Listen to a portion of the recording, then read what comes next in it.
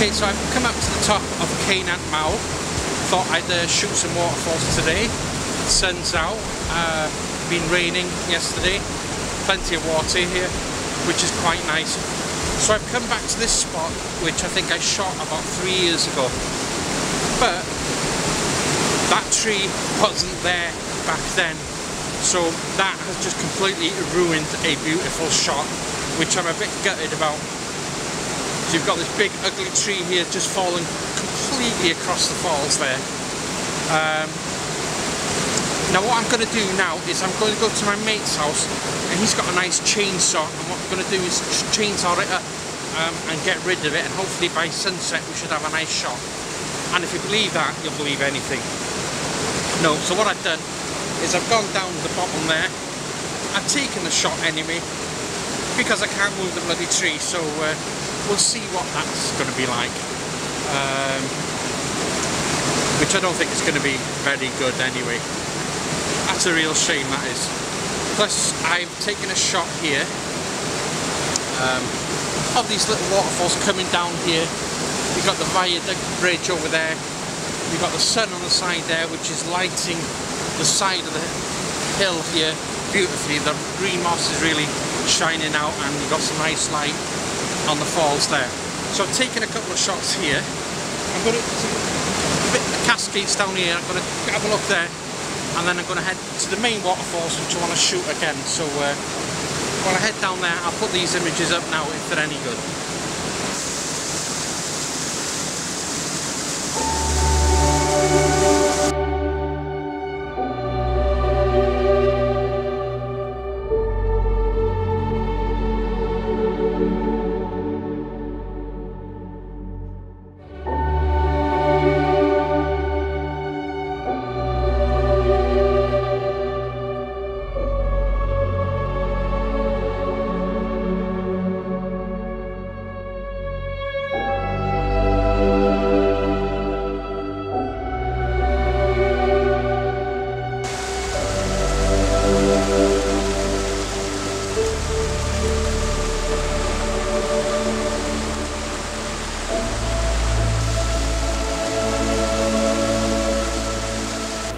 So I've come down to these cascades down here, which I quite like. So what I've done, I've gone for a nice wide shot. You've got cascades running on the right of the frame. At the centre here, you've got them coming in on both sides here, and some small ones just on the left there. Right in front of that, you've got this big gigantic rock boulder full of green moss, and that horrible tree there that's fallen in. Plus I'm getting the viaduct going across on the top. Now I don't want the sky, I'm trying to lose the sky as much as I can, because it's blue, but it's that whitish blue, which is not very good. So yeah, so I'm trying to get the top of the frame, the viaduct at the top. The light spilling out on the left of the frame, on the sides there, looks absolutely beautiful, and the river just coming down, and white water spreading out on the frame here. Now I've tried a bracketed shot. I've also tried one at 1/3 of a second, which is probably going to be the one I like, and I tried one at 1/5 of a second. Now I put a polarizer on there just to darken, taking the glare off the part of the river here, and I've also put a little 3-stop in it for a longer exposure, which I don't think I'm going to use that, because I don't like the milky washed out sort of look. so I'll probably go at 1/3 of a second. So right then, I kind of like these. It's an interesting image from the top all the way through, and I think the light coming through on the side there really helps it. So I'm going to move now to the main falls and plot this image up now.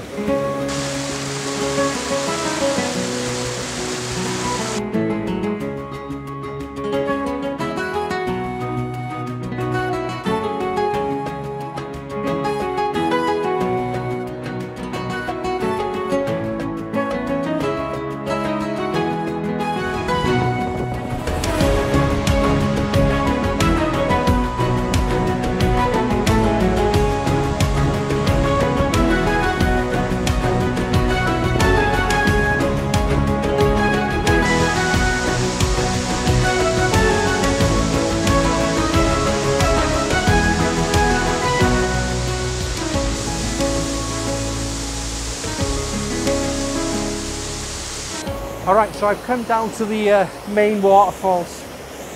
These are just absolutely fantastic. Really love these falls. Came here to these ones maybe 2 years ago, maybe 3, when I came down the sides. The light was harsh then, so the position I'm in now is just brilliant. I'm just full on it. I've got the rocks coming down on each side, the falls coming down here, and I've got falls coming there on the left. So where I am now is a good angle, and then I'm going to go up onto here to get a bit closer to that falls. So I should have better angles this time than I did last time. So yeah, really love these falls, absolutely beautiful. But what I'm going to do now, I'm waiting for that sun to dip down behind the hill there a bit later. It'd be nice for it to dip a bit, enough for me to get sunlight on the rock side there would be nice. And yeah, once that goes out the way, I'll be able to get no harsh light coming through. But I love these falls, absolutely beautiful.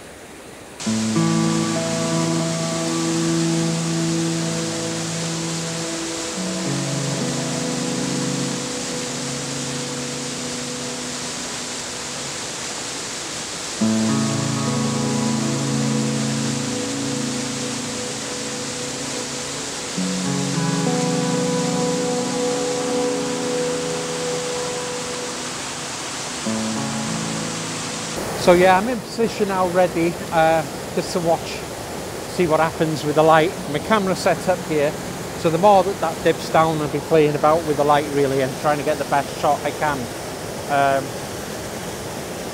Beautiful. I mean, what I'm going to do here now, I'm going to get on the left of the frame here. You've got these mossy rocks right on the left here. You've got the falls coming down on the left here. The other falls in the background, they're joining in the centre here, and you've got these rocks and these gnarly trees in the top of the frame. I'm not sure what I'm going to do with the sky yet, whether I'm going to leave it out. We'll see. We'll wait till the end and see what happens. But I'm determined to get my shot today here. Absolutely lovely, these falls.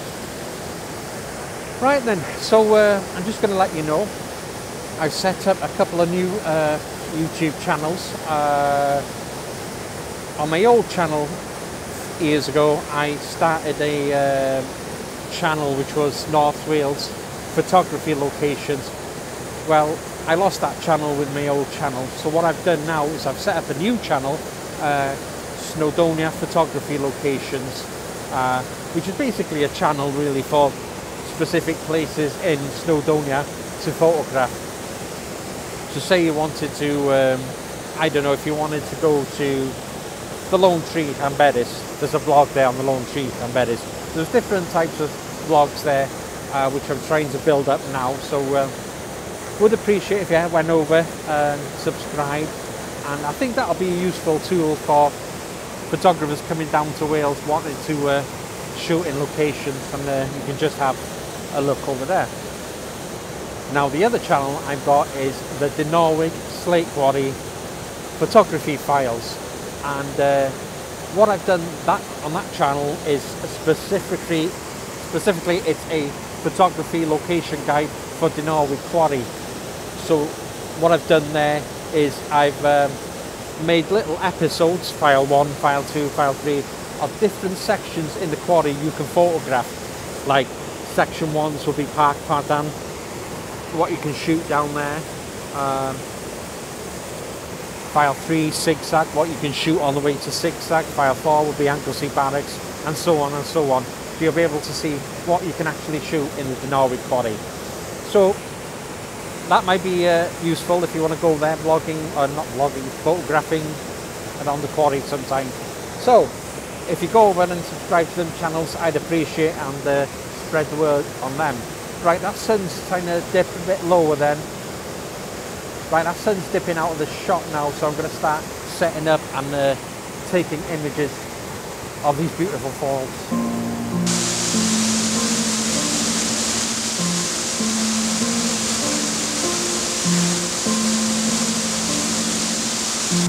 Right, so the sun's about to disappear now, thank God, and hopefully we'll get some sort of slight blue instead of white in the sky there, once that goes over there. So what I'm going to do here is a landscape of these falls, coming down the left of the frame here, and you've got the nice green mossy rocks. Not going to get any light on them, it's too late now. Got the falls coming down in the centre and these rocks over here. So I'll take about 3 over here, I think. I'm also going to do a vertical shot of this rock here on the left of the frame. Then I'm going to head back over there and get a shot from that side, I think, and that's it. Yeah, glad I came back here. Good position this time, much better than last time. Last time I was stuck on there, and I didn't seem to get a good position on this last time on here for some reason, I don't know. But yeah, so going to leave it there now, the end of the vlog. So thanks for watching. Please do subscribe, and until next time, bye.